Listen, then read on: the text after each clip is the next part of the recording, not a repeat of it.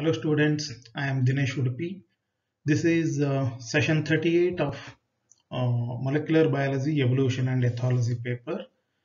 And we already studied the isolating mechanisms in the speciation. So it is just a continuation and a revision of what we studied in the last session. Role of isolation in speciation. So we already understood what is speciation and what are the different isolating mechanisms which lead to the process of speciation, right? Uh, Biologists today divide isolating mechanisms into two major categories based on whether they happen in different locations or a single location. Now, uh, so we already studied allopatric speciation and sympatric speciation. So in the allopatric speciation, what happens?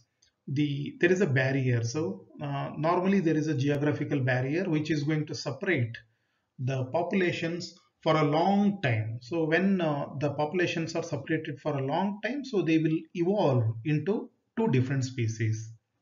Whereas uh, two populations, I mean the individuals which remain in the same place and which have the chance to interact with each other, chance to interbreed with each other, but still they get separated not physically, not geographically, but reproductively, right? Even though they are present in the same area and they share the same place, they will not mate. There will not be interbreeding between one type of individual and another type of individual of the same group or same population. So that is called reproductive isolation. So we already studied what are the reproductive isolating mechanisms, and then it will lead to the speciation process. I mean the different species evolve, two different species evolve, or more than two different species evolve from the same population which are living in the same area. That is from different locations and from a single location. Don't get confused what we studied in the previous session in the form of allopatric speciation and sympatric speciation. The same thing we are talking here. This is what I just explained to you. Allopatric speciation, which occurs due to the geographical barrier separating two populations, whereas sympatric speciation is due to the reproductive barriers which separate the individuals and which lead to the speciation process. Now, let us just to summarize.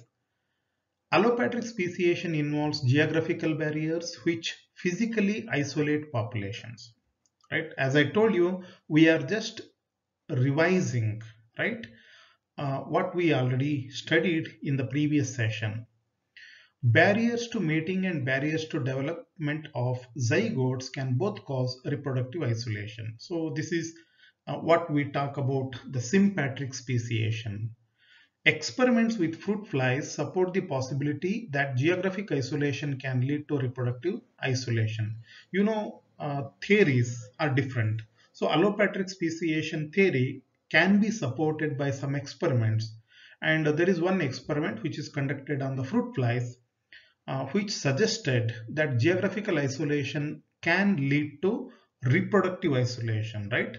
That means uh, when the two populations are separated geographically for a long time, they also get separated reproductively. You remember, ultimately, it is a reproductive isolation which is going to divide the population into two different species, right?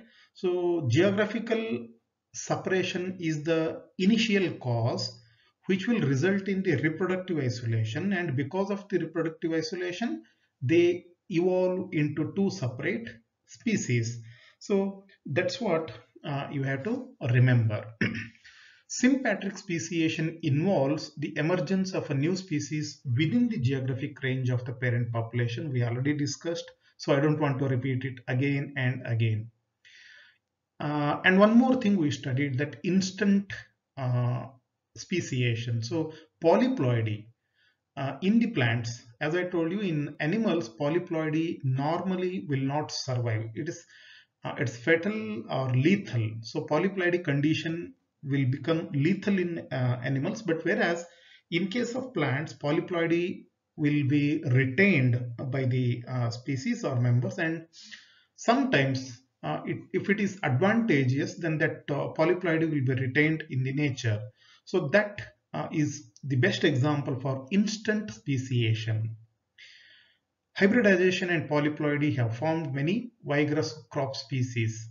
As I think I already explained it in one of my previous sessions, how the hybridization experiments and polyploidy experiments were done with the crop plants to increase the yield, right? So all of you are familiar with the Green Revolution, which occurred in India, and one of the most important product of Green Revolution is the wheat production. So increasing the wheat production, and increased wheat production was achieved mainly due to the creation of polyploid. I already mentioned you. So what the wheat which we have now is hexaploid, right?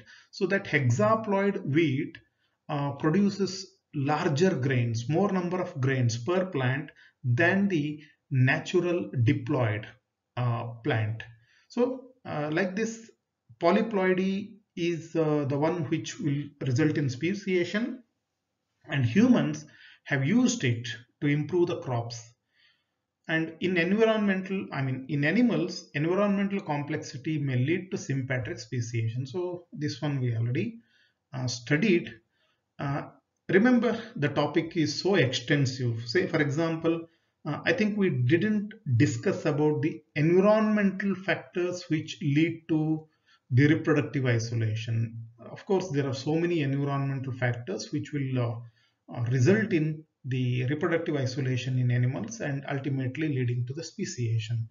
So that's about a brief revision of what we already studied in the previous session about the role of isolating mechanisms in speciation. So two important uh, isolating mechanisms, you remember, one is geographical isolating mechanisms or geographical barriers. So they will lead to speciation, and reproductive barriers also lead to speciation. So these are the two important factors which will lead to speciation. So that's all for this particular session of speciation. Thank you.